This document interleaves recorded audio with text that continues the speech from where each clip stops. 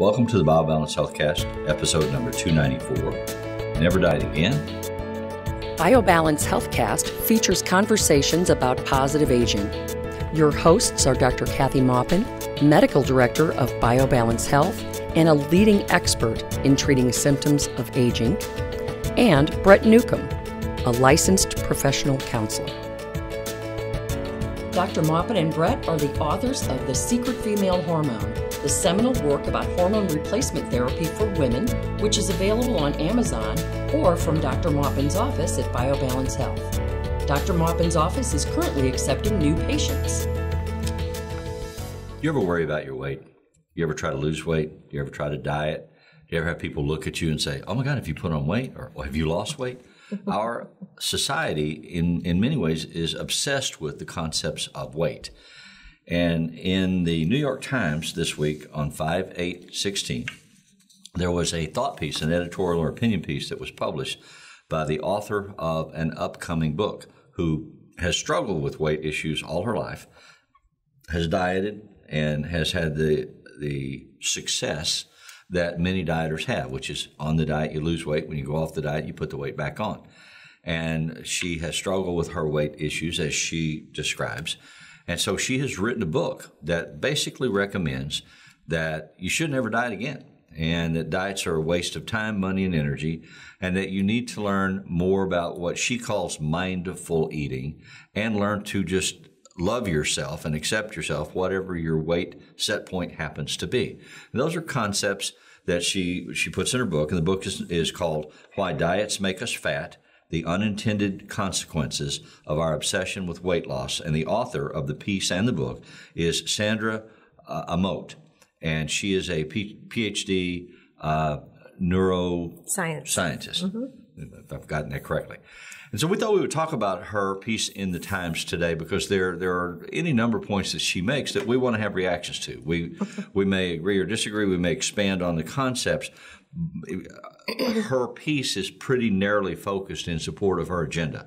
So we want to talk about some of the points that she makes in the article, and then we want to talk about some of our own thoughts with our experiences in dealing with or treating people who have weight issues and concerns. I mean, we have BioBalance Health has a weight. Yes. We have a weight program that is extremely successul, but we don't, maybe it's the word diet because all the fad diets that she's trying to criticize. But if you change how you eat for the rest of your life, that's not really a diet, but that's what we use, and that's what people think of when they embark on trying to get to a certain size or trying to be healthy. I don't think that telling people you don't have to diet, which means to them you don't have to watch what you eat and you don't have to do anything with your food, you can exercise more. That doesn't work for most people. Exercising more and eating whatever you want, especially if it's if you exercise processed 2 hours food a day and then you go have a Twinkie and a scotch. Or 5 Twinkies and 5 scotches, which is what the American excess syndrome is. You know, that we can't just have one, and we don't eat the right food, and we don't look at it as fuel. We should be looking at food as this is going to make my cells, make me who I am. And if I eat a Twinkie, that means I'm going to be a Twinkie. Yick. Well, but diets can be successful and historically have been successful in the cases of specific goal-driven agendas. You know, if I want to lose from a size 8 to a size 6 in time for my daughter's wedding in 6 months, and then forget about it, and then go back to being who I am. If you see a lot of stuff marketed, swimsuit season is coming. If you want to look your best in a swimsuit this summer, you know, shed 5 pounds, shed 10 pounds. And so people can do that successfully, but by just dieting, pretty much. But then when that's over, they haven't changed their approach to food, their approach to eating, their lifestyle, and so they go back and often experience a subsequent weight gain beyond just getting back to where they had started. They pump it up another 5 pounds because they overconsume what they've been deprived of for a period of time. And she speaks to that whole deprivation impact on eating. She really doesn't speak to the over 40 or over 50 men who don't have their hormones anymore. So, I mean, don't have an adequate amount of testosterone or maybe estrogen, or maybe have an estrogen excess. She doesn't speak to that. And that is one thing that we think is key, especially in people who are aging, although 40 doesn't look so old to me now. And looking back, it looks, I can still remember that, but everything does change at that point. And if you lose weight after you've lost your testosterone and then you gain your weight back, you've lost muscle and you don't gain muscle. Lost fat, lost muscle to lose your weight, to change your size. And then when you gain it back, you gain fat, which is something she didn't really talk about because she's a PhD and she's not a medical clinician.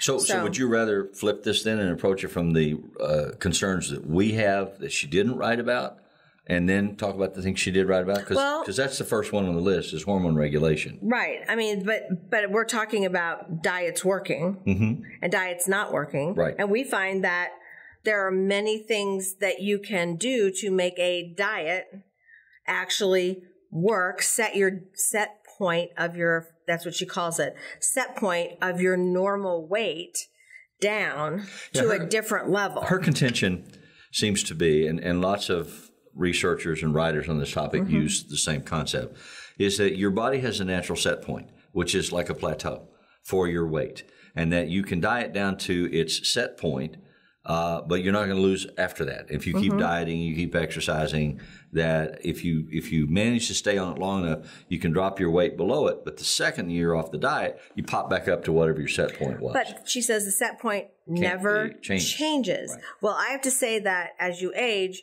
and you don't do hormones, and you don't change your diet, and you don't exercise more, your set point goes up every year. Which is a change. Which is a change. Yeah. I think what she meant to say, but maybe it's how the article was written and not in the book, was that the set point of where you're healthy doesn't change. Well, she describes her own journey of struggling with her weight throughout her lifetime. And her conclusion is that she's decided to accept herself as she is and then learn to eat more mindfully, not be driven by hungers or frustration or anger or anxiety to eat, but to think about the food she eats, which we support and recommend. I mean, mindful eating, as we understand the term, is a good thing for everybody to do. But she says that you should do that, and you should not hate yourself or be dismissive of yourself, because whatever your set point is, it is. So just don't worry, be happy. To quote her song. And then we'll all get fatter every single. I mean, to me, that is a big challenge for Americans, because that tells them, you're off the hook. It's not your fault. You were born with this set point. I mean, that's how I read it. So obviously, and we're on different tracks here, because when I read it, I thought, oh no, my patients are going to come in and say, I can have Twinkies, whatever I crave, I can eat because it's just me and I'm not going to make any progress. Well, my patients make huge progress. And they change their set point, and I've changed my set point. And I was a dieter my whole life, meaning I changed how I ate. Not I changed how I ate for 3 weeks. Right. I changed how I ate and then improved. It has to be a lifestyle. And lowered one that you commit to. My set point. Right. As that doesn't work for me. That's really bad for me. If I eat breads, if I have too much wine, sugars were my issue. Fats are other people's issues. I mean, when you know your own issue and you change it, you can change your set point. Well, you can. And for a lifetime. And you should. But it's hard to do in American society because we are a fast food, mass consumption, produced food society. And the manufacturers of that food have included addictive ingredients like corn sugar to make you come back and crave and want those things. Yeah. And what everybody said for a long time that deals with this field is you need to eat a balanced diet that involves fresh foods and greens and fruits and nuts. At every meal. And it's hard for people to do that because they don't think that way, they don't shop that way, they don't cook that way, and it's a lot faster to drive through McDonald's and load up on a double Big Mac and a large order of fries. Do you want that supersized and a huge soda? And that just... And fill themselves, and then they're craving the salts and sugars that are added to those foods. From then on, it sets their hunger at a different level. And then their set point goes up. Right. But I mean, I don't say that I never eat that. But if I eat that, then if I can't get it there, I'm going to go home and eat celery and red peppers and something that has food. Kale, dark greens. Food for my biome, for all of those intestinal bacteria that need something to live on. There's nothing in that fried potato and bread and McDonald's hamburger that your biome can live on. Especially when it's mashed and extruded potato. Right. I mean, it's just like, and they make mashed and then, probably potato flakes. I don't know. I haven't worked McDonald's, so I don't know. But I've never asked. I know. I should ask one of their people how it works. But all I know is that it's enough calories for an entire day at one sitting. I'll tell you how it works. It comes in a bag in the freezer. Yeah. And they fry it right there. Yeah. Okay, thanks. So, yeah. From someone who knows. I've worked in those places. So there's many things I agree. You shouldn't be ashamed of your weight. But if you're not unhappy with your weight, you're not going anywhere. Yeah. If you're not unhappy that you've increased your size. Women come in and say, I was the same size my whole life and I hit 40. Right. And I've now gained 3 sizes and I'm not buying another size. I can't buy another size of clothes because psychologically it's killing me. And that's when your food and your wardrobe are in denial with each other. Right. And so then, but they tell me what they eat and they haven't really eaten more. It's their whole body changed. Yes. And so if they were to eat so much less that just by calories in, calories out, they'd be starving and their body would shut down. So that doesn't work. So you have to add back the hormones you had. So I'm really messing up. No. Your outline agenda. Yeah, but why don't we go through the things that Darwin said, that those we agreed that adapt with? Survive. So I'll just adapt. Yeah, you're a very good adapter. Yeah. And since my ADD just kind of goes crazy. So let's talk about what we agreed with. Okay. With her article. So all right. So one of the things was. We agree with mindful eating mm-hmm. and weight set point, mm-hmm. but we disagree that set points can't be changed. That's we think true. They do change. It takes work. We've seen them. We see them, and we've had them, and you've had them. You're 35 pounds thinner or way less than you did when I met you. Right. Well, part of her argument, and this is what is distressing for me, she makes the argument that people who are obese diet to try to lose their obesity. And then she extrapolates from that conclusions about mortality and death rate. And her summary, if I've understood it accurately, her summary is that people that are obese die from all the other causes that other people die from and not from the obesity.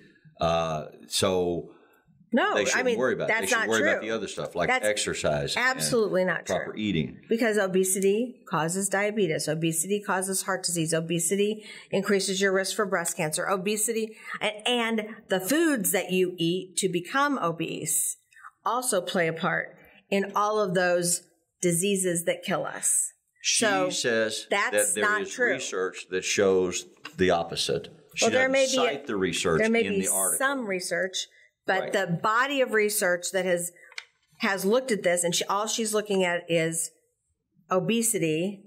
She's not looking at the articles that I see every week that come out and say diabetes is at higher risk if you're obese, and so is breast cancer. Diabetes are skyrocketing in this country. And as people age and continue to eat what they eat. And how you stop type 2 diabetes is you lose weight. Mm-hmm.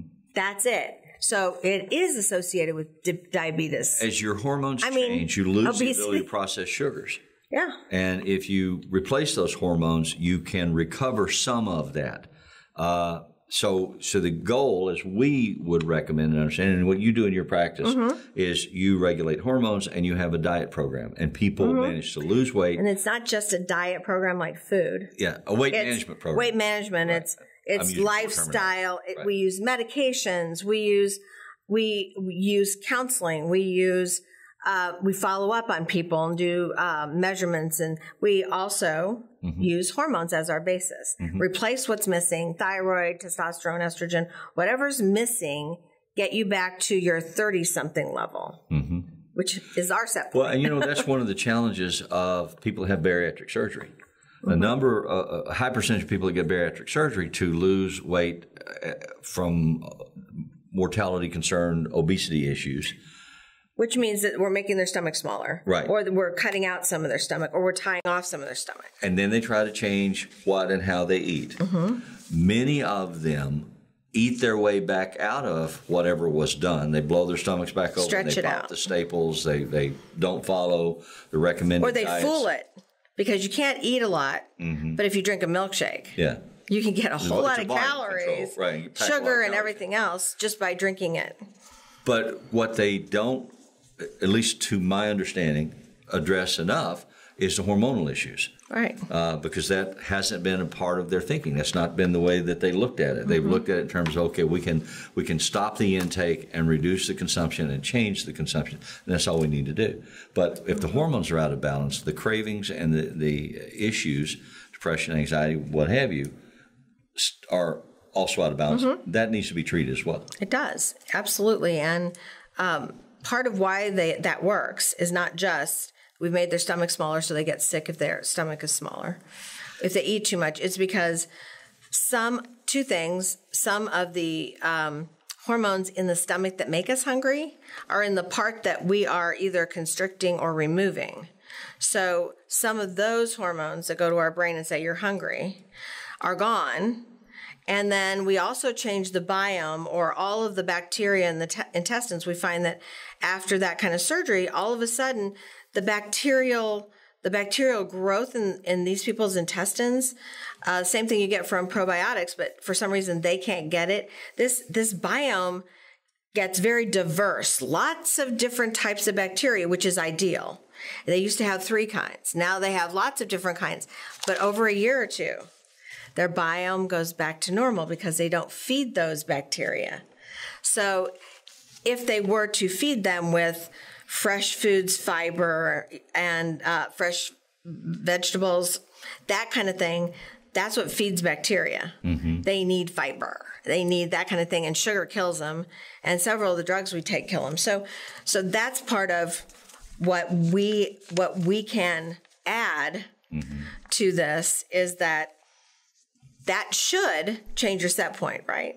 But it doesn't always do that if we continue our behavior. Well, and don't do hormones. Again, we have not read her book, and her book may say more or differently than we read a 2,000-page summary that she's put in the New York Times as a way to drive the message to encourage you to read her book. But there are points that she makes in a global way in that summary that we think ought to be expanded. And maybe she couldn't do that. Maybe she didn't want to do that. We don't know. But we want to take that and address it, because our concern is if people read that article in the Times and then they'll draw their own conclusions, and especially people who have weight concerns will get a free pass to say, well, this person says that I shouldn't even worry about it, and I should just, Doctors all over the country are going, oh, no. Probably. But let's look at, she talks about binge eating. Yeah, she does. She talks about deprivation, and those are certainly concerns and patterns. And the example that she uses of people that go through a period of deprivation, like starvation, they can't get fresh foods, they can't get foods, they're trapped in some way from accessing the foods that they want. They're a third world country. And then, so they put rats on a starvation diet, and then they give rats Oreos. And then she talks about the amount of Oreos that the rats eat. And, the high sugar content, and, after the starvation period, they really double up on how many Oreos they're eating. And she says people do the same thing. You deprive weight, you go on a diet, you lose weight, and then you go off the diet and you grab the Oreos. I can't wait till my diet's over because I can eat blank. And I'm like, yeah, I can have cake again. I can drink again. Yeah, that's not how you should think about it. You should think about, I'll have cake once a year. Well, and then she talks about binge eating and stress eating. Mm-hmm. And when people are stressed, they often eat more and more and more because... Carbs, too, because it gives their brain a high. Makes them feel good. The way I understand that behavior as a counselor is if you're stressing out, when your coping strategies are overrun, whatever those coping strategies that you have developed in your lifetime are, then you revert back to more primitive strategies. And the earliest and most primitive strategy has to do with the oral urge and the feeding mechanism. And so we go and comfort ourselves with food, or at least we attempt to do that. And so we're eating things nonstop. Another issue around that same concept is when we eat but don't pay attention to our food. We eat in front of the television, or we eat while we're reading a book, and you have no sense of what you're putting in your mouth, how much you're putting in your mouth, and you just eat until what's next to you is gone. And so my teenage son will get into a movie and eat an entire bag of potato chips.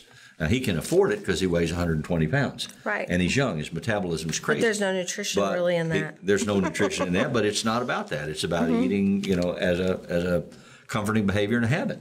So we have to teach people about that.